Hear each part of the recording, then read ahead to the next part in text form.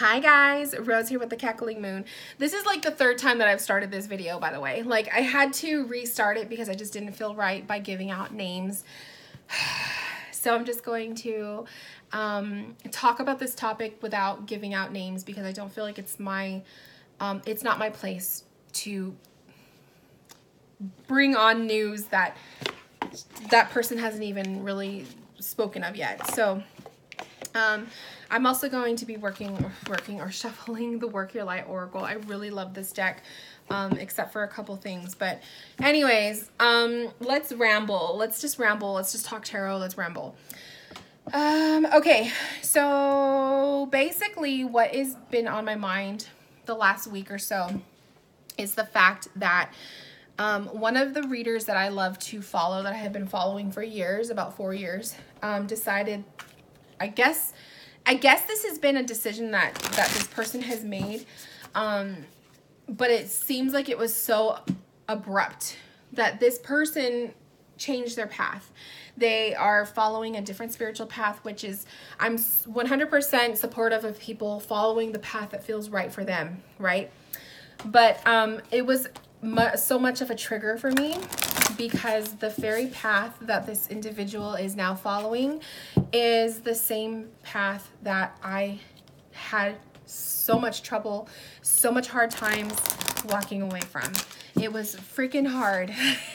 And I think because of the struggle and because of so much brainwash that I had to free my brain of and my heart of, I was so triggered when I found out that this reader is falling into that same path again, or I don't know if she's going back to it or what, but it was like, what? And so it hurt.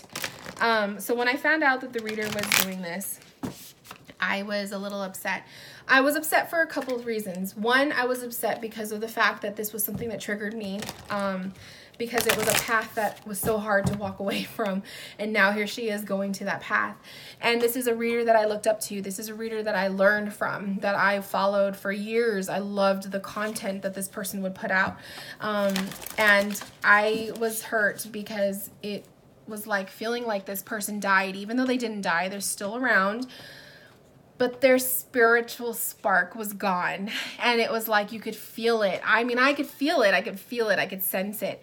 And I was just like, she's dead. She's gone. Like, what happened? And so that night, I remember I laid down to meditate and I asked God, I was talking to God because God was playing a big factor in the fact that she is going to a path of Christianity, a path of following a Christian path. I don't know what particular church or what, but it is a path of following God. And when you follow God 100%, like when you're on that path, you are giving up a lot of things that you once maybe enjoyed doing that are now looked at as sinful or evil or wrong, or not of God. So that is exactly what happened. She started to sell all of her decks. She deleted the website. She deleted a lot of photos that had to do with tarot, and I was noticing it, and it was like, oh, what is going on? And so she never really made a full-blown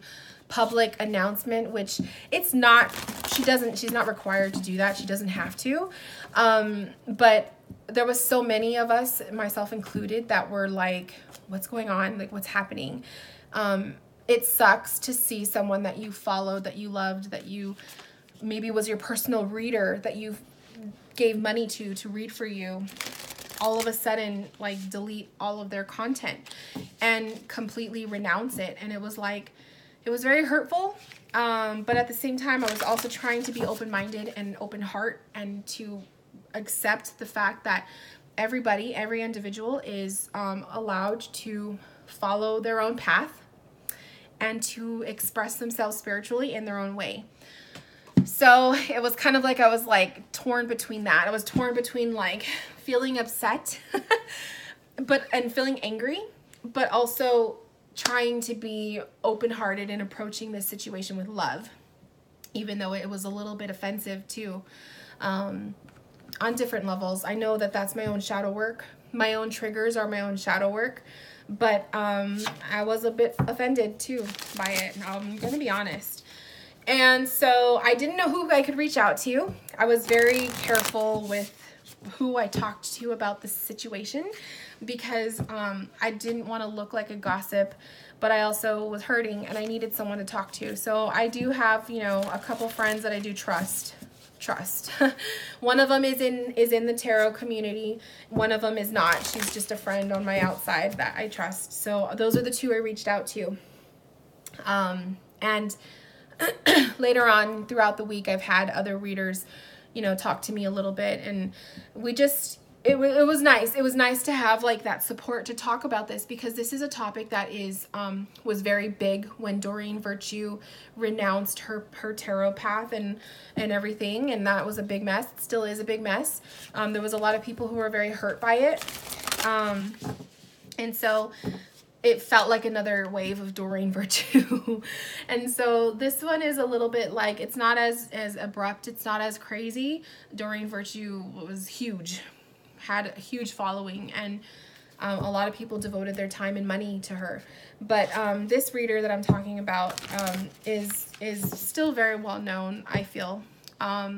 Very well loved and appreciated, and had a lot of followers. And so I feel like a lot of people, as we are now coming into realizing that this person is no longer on the path, it really puts all of us in a position of, where do I fall in this situation? You know, do I support her, for one? Do I continue to follow her content? Do I unfollow her? But then I feel broken because I loved her. I admired her. Some of you were really good friends with her. Some of you hung out with her. Maybe you met her. I met her in person once. So everyone has a different feel on this topic. And I don't think it's as widely talked about right now because it's still fresh. And I feel like if she does choose to address what her change is publicly, then I think more people will come forward and talk about it. But I had to talk about it because it's been on my heart since I found out. Since then, I've been able to just kind of disconnect, and I'm not as upset or hurt or confused about it or conflicted, because it did trigger me to the point where I started questioning myself, like, is my path wrong? If someone that I truly trusted and really like respected and admired, to see them turn back to God, to true Christianity, it was like, is what I'm doing really wrong? And I really legit started to think that. I felt the doubt creeping back in. And do you guys know how hard it is to push down that doubt when you have grown up in a very conservative lifestyle family? It's very, very hard to turn that off. So I'm very protective of myself. I'm very protective of my path and my spirituality and my cards and everything because of that. Because it was not easy for me. So yes, I was triggered by it. Yes, I was hurt by it. Yes, I was offended by it. But at the same time, I give her props for doing what she did, because she's following her heart, because she's following a path that she feels is right for her and good for her. I guess I'm just being selfish by feeling offended or feeling lonely or feeling sad about it. That's me being selfish, because everybody has the right to follow their own path.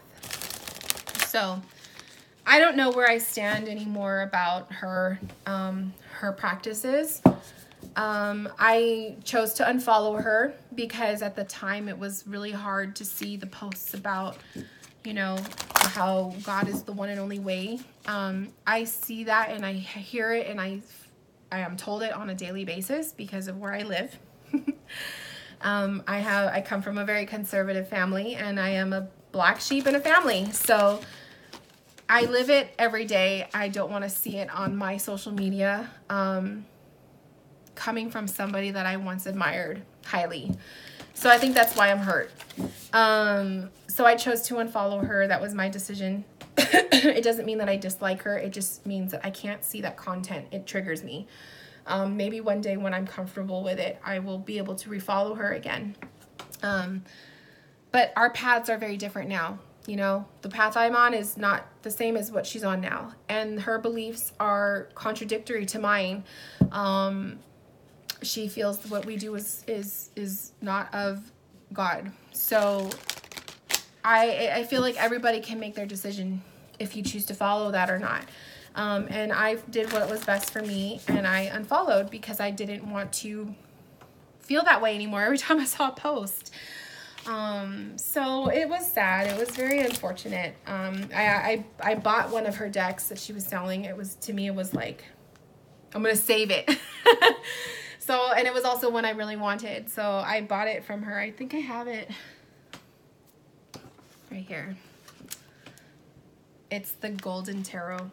I have wanted this one forever.